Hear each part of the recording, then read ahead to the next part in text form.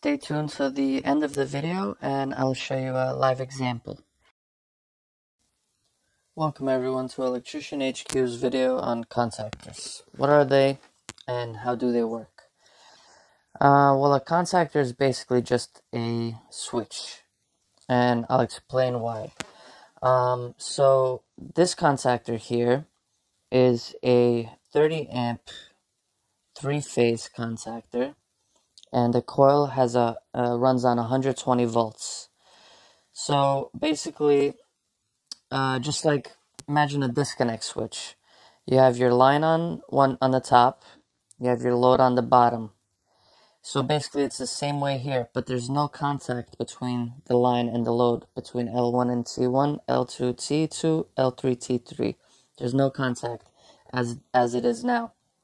The way it gets contact is you bring 120 volts, because this one's rated for 120, to the coil. There's a coil in here, and it's wrapped around here. And once you bring 120 volts to that coil, it energizes. It magnetizes too, and this gets pulled in by the magnet. Once that's pulled in, you have contact between L1, T1, L2, T2, L3, T3.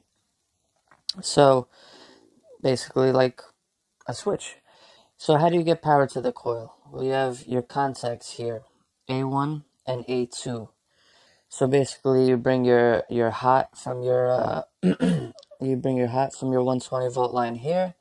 You bring your neutral from your 120 volt line here, and you're running power through it. Once that coil is energized and magnetized, it pulls in and closes the contacts, and you have a closed circuit. Now, what are contactors good for? Well, let's say this contactor was 100 amps, for example, and you want to operate a motor with a simple switch like this. Well, you can't put 100 amps on these terminals. I mean, they're going to burn up right away. What you do is run your power, your control voltage from here to these contacts. And then once you turn this switch on, you magnetize the coil and you have contact here. So you can operate a 100 amp 3-phase motor, or even a 200 amp. They have all different sizes of contactors. You can operate a whole lot of amps and volts with a 120 volt 15 amp switch. So that's pretty amazing and useful in the field. So there's a lot of different type of contactors. This is a 3-pole 120 volt coil. Make sure when you're installing these that you look at the coil voltage. A lot of times it's 120 for like 30 amp contactors and up, 20 amp contactors and up. But if it's any other voltage, and let's say you got a 24 volt contactor and you put 120, you're gonna fry it. So here's another example of a contactor. They always come with these nice screws. I mean, usually, most of the time, they come with these nice screws here. You can mount it into your enclosure box. So yeah, this is a 2-pole single-phase contactor. This one is also a 120 volt coil. And yeah, operates the same. L1, L2, L1, T1, L2, T2. Once you energize this coil using the terminals on this side, these are your control terminals. Sometimes they're on different locations. Here it's on the sides. Here the control terminals are on top. Once you wire your power to these terminals, the power between these gets connected through the magnet. You don't see the switch here like on this one, but there's a coil in there and it will pull in when it's powered.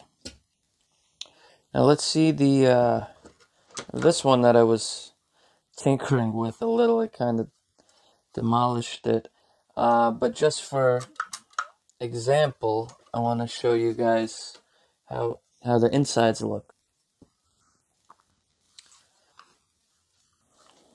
So yeah, this contactor is it's a 3-pole contactor. Okay, here's our A1 and A2. So you see all of these are different contactors, different brands, different whatever, different look. This one you have your A1, A2 on top, this one on the side, this one here. But it's all kind of standardized, you'll find these terminals. So you bring your A1, your control circuit, to A1 and A2. This one is 3-phase also, if you can recognize. It's kind of demolished, but you would have a terminal here, terminal here, terminal here, terminal here. So L1, L2, L3, T1, T2, T3. Once you get power to A1 and A2, your coil gets energized. This is a 120 volt coil also. I think you can see it here a little bit. Yeah, there it is. So once you energize that coil, it gets magnetized, and this pulls in. You see these contacts here? They make contact when that magnet pulls. So let's say you got your control circuit wired from here to A1, A2. Okay, so let's say we turn this switch on. This pulls in right away. And you shut it off. This is no longer magnetized. There's no power running through the control circuit. This opens up. But yeah, I thought it might be interesting to see how once the control terminals A1 and A2 get power, how it pulls in. You would have a piece of metal here. Here you can see it a lot better once you give it power. So yeah, that's it. I like to explain things simply, and these can look very confusing. In my first year starting out, if I saw this, I would be like, what this contraption? I have no idea. Actually, I was just telling one of my apprentices the other day to wire these contactors, and he was like, I can't do that. And I told him, why not? It's very simple. And I explained it to him in exactly the same way, and now he's doing contactors, no problem. It's just a switch. It's just a switch. Yeah. So here's a contactor wired on a single pole switch. So basically, let's say this contactor could be 100 amps or however many amps, but it's powered by this 15, 20 amp switch, whatever it is. A very low amperage switch can power a high amperage contactor. So basically, I have my line from the circuit breaker to the switch, from the switch to the A2 terminal. I got my neutral directly from the circuit breaker to A1. The screw is missing there, but it's kind of tucked in there. So I could have done this on I could have done this on the contactors that are in better condition, but I kind of want you guys to see the inner mechanism of this.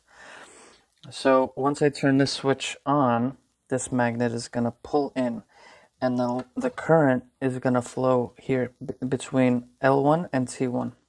And if there was still the metal pieces here, it would flow from L2 to T2, L3 to T3. So let's see how this works.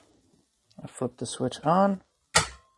The magnet pulls in. We have contact. All right? Power is running through here, powering whatever thing may be wired to this. I shut the switch off. The magnet releases. So you could probably see from this example what I mean, that this is just a switch. Kind of a switch operating another switch. Very useful in the field. Has a lot of applications. And yeah, it goes without saying, but don't try this at home. This isn't the safest setup, but I am an electrician by trade, and yeah, don't try this at home. Alright, I hope this helps. I hope you liked the video. Let me know what you thought in the comments below.